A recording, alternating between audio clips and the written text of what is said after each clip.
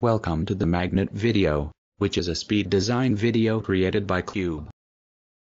First you have to create the shape. Then you have to add an outline and color it. Afterwards, add the metallic part of the magnet.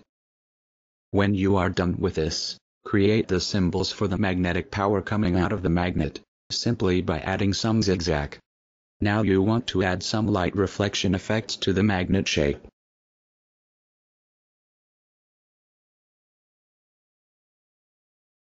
And to the metallic parts of it.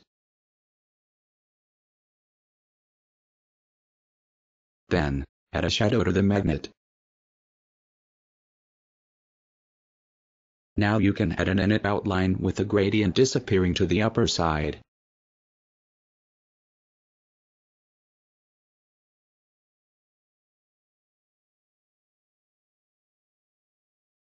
You're done. Thanks for watching.